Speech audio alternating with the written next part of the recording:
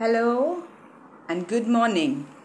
Good morning and welcome to your ET Wealth Decoding, and I am Kaveri Bharat, and soon I'll be joined with one more very special community member. Here we are decoding a very special... please acknowledge as you join, please, and I will follow up, and any comments put it in the chat and I will get back to it later.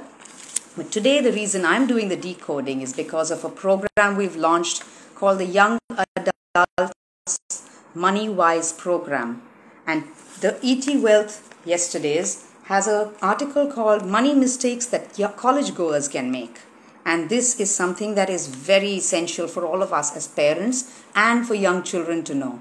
Hi Shweta, thank you for acknowledging that you're here. All right.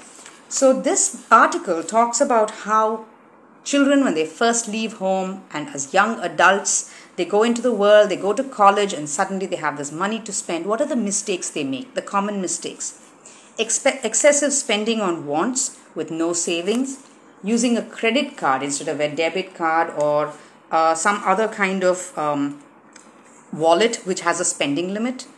Taking a huge loan on education, which they may or may not lead to a lucrative job, no budgeting, and the lure of quick money with things like cryptocurrency and NFTs. I'm going to see if I can find a parent from Pune, who is also part of our young adults team, to join. Once I don't see her here as yet. Mukta, if you're here, please acknowledge, and there she is. I can see Mukta. I'm going to invite her. Please, can you see Mukta if you can join? Would you request to be part of this? Mukta, I would like you to... Yeah, hi Mukta. There'll be a button that says request to join. Please click on that. I want you to come in and expand on what you have to think on this.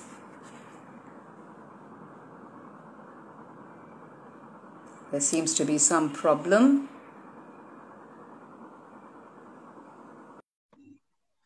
Mukta, can you see the request to join? While we wait for her to... There, she seems to be coming. I think you need to switch the camera around. It's turn it to your front-facing camera. There you are. Hi Mukta, how are you this morning? I'm great. How are you? Yeah, you're better now. Yes. Lovely. Right. So we were just talking about this ET Wealth article, money mistakes that college goers can make, about excessive spending on wants, on using credit cards, no budgeting. So as a mother and as a parent, what's your experience? And I'd love to hear from you what you think about the mistakes that young college goers are making with their money. So thank you so much, Kaveri, first for inviting me. And actually, I'm really glad to be a part of the young people's team that we've created on Women on Wealth. And we're happy to have. Of course, I read this article just yesterday and I had my own thoughts about it. First of all, money mistakes that the college goers can make. I think we're already assuming that they are going to make the mistakes, which already I think it's, a bias towards these young adults, which I think this generation, I mean, my kids are much younger. They are yet to reach college. But what I see with the millennials and, the younger people, they are much wiser with their money decisions. They do have access and exposure to more things. And having said that, they're still, they're not conservative about their spendings and things like that, but they are definitely wiser than I know that I was when I was in college, right? Yeah. So to begin with, those were my thoughts on the article after I read it for the first time. Mm-hmm. Yeah. So Sheetal says we must talk about money so we don't suffer in silence. I agree. The money conversations have to happen at home, I think, when they are younger. It doesn't come in overnight. So when they go to college, you have to start right from there when they are little children. talking about money, about currency, where does it come from? Where do the parents have it to spend from? So they must be aware of how the work ties with money, with earning, with growth. Good morning, Right. Shrikala. Thanks for saying that you're here. Yeah, absolutely. Openness and talking about it is the way we have to see it. Yeah. But also, Kaveri, And I feel that we need to put ourselves in their shoes, and understand where they are coming from, yep, because it's like, for example, there's a latest fad about the shoes. I mean, Snickers, or there these Air Jordans, and I heard this whole buzz going around it. I'm sure a lot of the parents who are in the college category, or this 15, 16-year-olds, would relate to me. I know that in the big metros, and it's just a thing, and these are expensive shoes, right? And all the children want it, but without you say understanding that, when you say expensive, Mukta, what are you talking about? About how much? I uh they're like 10,000 plus 15, 20, and it can go upwards for a pair of Wow. shoes.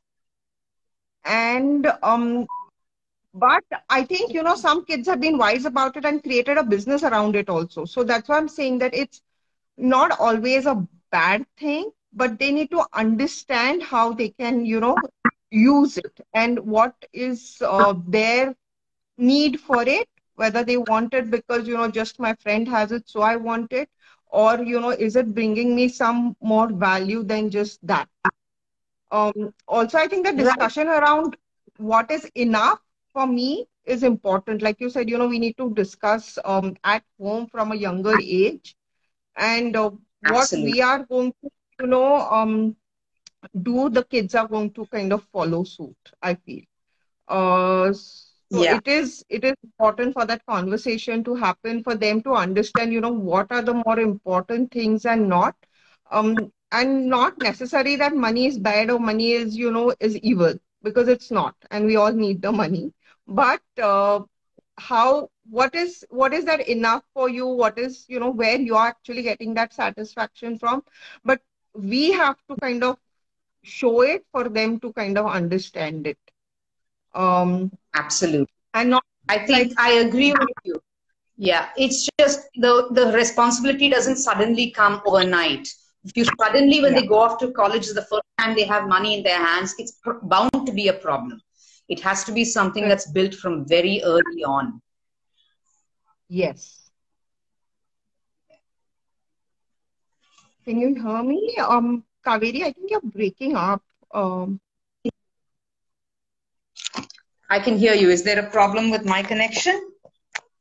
little bit, but yeah. So just going back Yeah, to the I can. article, I feel that we, the freedom needs to be given to the children. We can't control it, and they will have to make their own mistakes. But the conversation needs to be that, study, research it, and then go ahead with whatever your money decisions are going to be, whether it is, getting a credit card, or because we can't stop them. Once it's 18, the whole thing is open to them. So how does that, even when you go to college and you do want to take a loan for your education, or you want to get a credit card, and who's stopping you there? Nobody's stopping you. But if I know that, okay, this this is the knowledge I have about money, this is the education that I've got around money, then I'm just going to be, I don't you want to use the word careful, but take the right decisions that are apt for me at that time. Right, right. So Okay. the I education get I what you're think is more important. Yeah. And I also think that as long as they know that credit cards are a loan, that it's a credit, a debit card is money that you already have. These are the things. This is exactly what Sheetal has said. It has to be a conversation. It doesn't It has happen. to be. Yarn doesn't drop down from the heavens. It will Yeah. have to happen with conversations. I get it, Priyanka. Yeah, my connection is weak, you're saying. I'm trying to move it a little bit to get better connection. And hi. Um, okay, what else do our community members have to say about this? Do you all have anything to say about young people and their spending. Thank you, Sheetal. She says, so great to see our community leaders showing up and standing up and participating in the change they want to see in the world. Absolutely. Mukta, me, Lara, Priyanka, and we're all standing here for our community and leading the young adults program. And anybody who has young adults and wants to sign them up for our little course, please do get in touch with Women on Wealth. It's such an essential discussion to have, and this is financial knowledge that will stand them in good stead for the rest of their lives. Because I think more than the investing in things, learning how to spend, learning how to track your money, it's something that unless you have a conversation and unless it's taught, it's not something that comes naturally. Yeah. Yeah. And I think it's more of a life skill, right? I mean, it's really not taught to any one of us, but it is a life skill. Like I think cooking,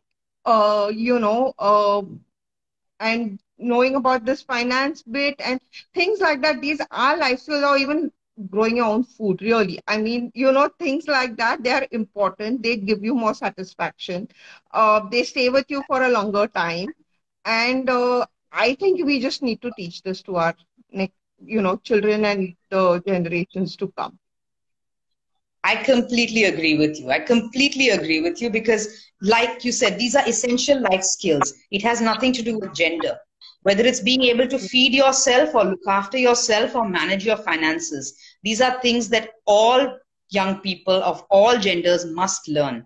You have to be independent. What is the point of education if you're still dependent on everyone else? If you need a cook to cook for you and someone else to manage your money and someone else to, like pull your chair out for you, what next? You're making yourself more helpless. Education must help you stand on your own feet and be independent. So then you can enjoy your life without, you can then take people you want in your life instead of people you need. Yeah, absolutely. Lovely. So nice talking to you, Mukta. I'm so glad we had this conversation. And I hope, thank you more people. Point. I can't hear you, Kaveri. No, I said thank you to everyone who joined, and I think my connection is the problem. I will have to sort this out. I am not in my own house now, so it's a problem. Thank you so much. I think my friends have joined in, and hello to all of you, and thank you for joining in, supporting this conversation. Thank you to every one of you with our community, without our community. Please do get in touch, follow us more regularly, and we look forward to hearing from you all as well. Please do write in to us. Thank you so much. Okay, thank you and see you. We are ending this live now. Yeah. Bye.